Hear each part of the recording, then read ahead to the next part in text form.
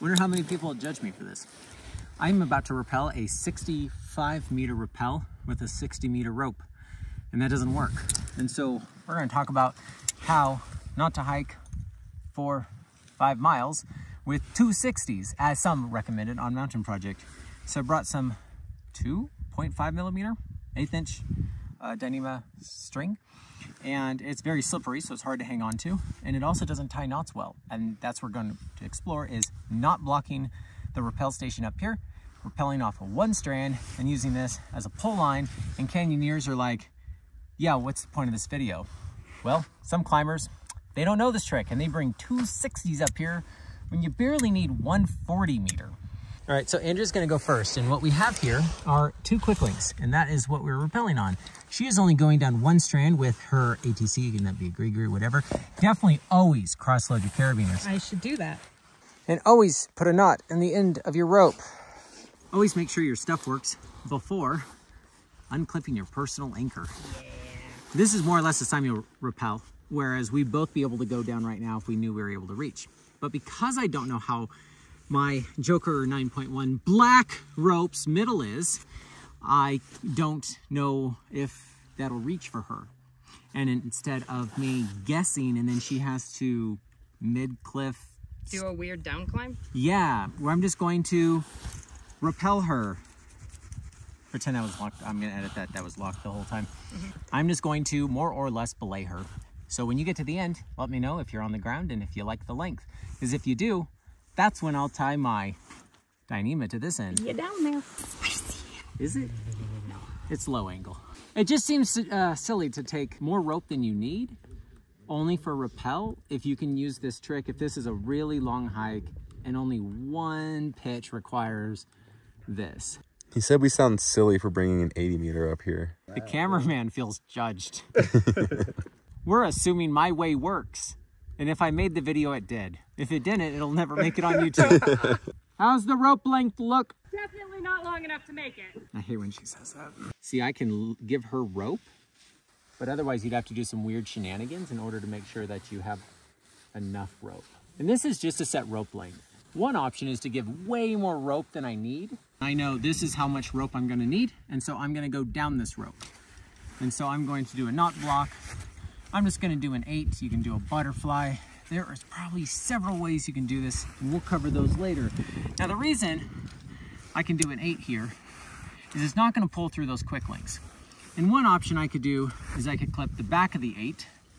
This is more of the canyon thing, to where you've really made sure that'll never go through those quick links, because I don't want that knot to get stuck inside and then I can't pull this with my little string.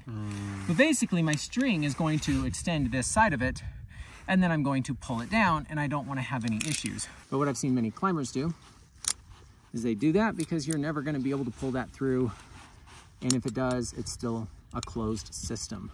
Now, do I want to make sure that it's not going to get stuck in those rappel rings, those quick links? I think that is super good enough. So now I'm going to rappel the correct side, and I'm going to make sure that I'm rappelling the correct side before I take my personal anchor off.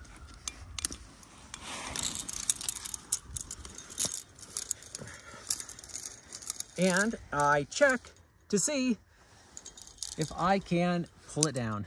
And this is where this video gets interesting. How do you tie 2 ropes together that are of dissimilar diameters? Let's explore that together real quick. So instead of tossing all this down the mountain, I'm going to respect it and keep it with me in the meantime. This is a sheet bend. This is what some people would consider appropriate for 2 different diameters. And so you go through the bend and you go through here, and it's going to be constricted. I go under it. That is a sheet bend. And since I don't have a sheet, I'm going to do a double sheet bend. And that's where maybe a thinner diameter can thrive. Let's find out if this is true, because if I can't pull my rope down, that would suck. So if you want to see a magic trick as I pull this down, practice at home before you do stuff up here. So I'm just going to tie, in this case, overhand that much and then tie a figure 8. I think that's like a frost 8. I don't know. Put that in the comments, because I don't know what certain knots are called. I just use them. And so now I'm going to tie a figure 8, which is just just killing half the audience right now that I don't know what not to use, but I really need to pull my rope down reliably. I'm just gonna literally trace an 8 back onto this. So we're gonna now go back to the lab and we are going to test which knot would have been appropriate and how bad that sheet bend would have been if I just kept it or did a triple or whatever. That, I can pull that down. So now I'm gonna keep that with me and I'm gonna start rappelling. Test before you remove yourself. See ya. Can I have my phone? Yes! Fucking thing! Flick it in a bag, don't coil it the way I did. And it's always better to do this when there's people at the belay station who can lower the rope for you if you screwed up. We could have done this way faster since they were up there already. And I wouldn't have had a video. So this is pretty hard to hang on to. And so one thing I could do, wrap it around a carabiner and pull. It's finally loose. You could just use those gloves that really protect the palms of your hand. It worked. Not pretty and really fat. See you later! You should have used a butterfly. Let's go explore some knots in the lab. Now I know this is strong enough because all I'm doing is pulling it down, but we will brake test this first because it's, well, already put together. And then we'll explore some of the other knots that I could hypothetically have used. Now you're probably wondering why I have a perfectly good, nice, triple rated rope that I'm breaking. It's because I have a chunk of it from Bial for testing the Unicore, where the sheath is glued to the core. Oh God!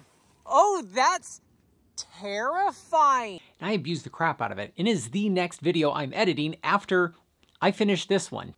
Which it's also exciting that we finally have some Bial ropes in our new store. And if you don't know we have a new store, well, we do. And the only people who have access to that is people in our email list. And all of the people in our email list this weekend will be able to access the store finally after 100 days of getting that open. Now my patrons have helped me brake test the store with over 100 orders, and we have shipped every day for the last 40 days the day people have ordered it, because we take that real serious. And 90% of what people are ordering, we are shipping priority, because I think 5 or 6 days for shipping is BS, to be honest. I am going to be giving away this number 6 to somebody who opened up their email from this last Saturday. All you have to do is open the emails to be entered to win. beep@gmail.com won this one, and they're going to get a gift card for the equivalent of what this is worth if they're just, I don't know, not into off-wits or something. So go sign up for our Saturday emails, and in the welcome email, I'll make sure that you have access to the domain and password so you can get on the store as soon as you do. Okay, so we have a figure 8 right there, figure 8 right there, and then I copied it on this side,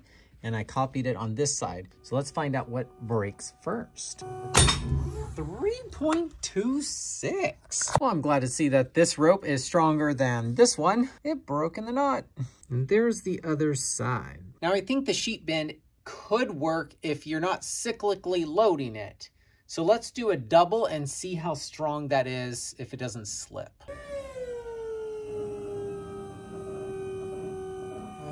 That's not good.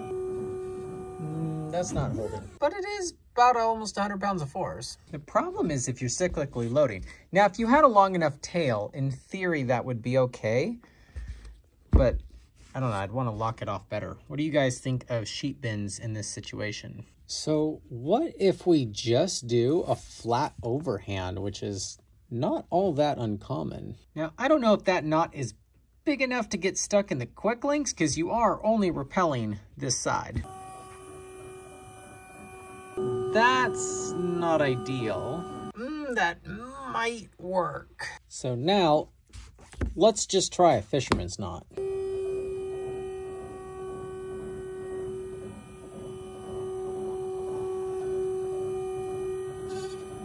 No, no. Oh no.